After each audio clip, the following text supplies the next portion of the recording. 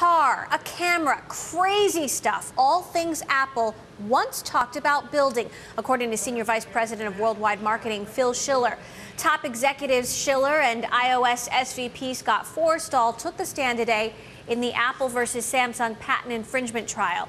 Schiller testified Samsung, quote, ripped off a bunch of Apple's design elements and that it's had a negative impact on sales. He also walked through the risks Apple took over the years to get the point of making a big gamble on the iPhone.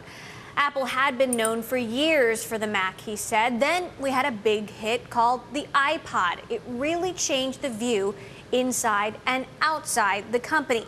People were suggesting every idea, make a camera, make a car, crazy stuff.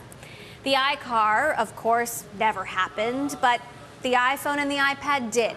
Samsung has countered that Apple's designs were in fact inspired by Sony and also says it never copied anything but was simply inspired by Apple.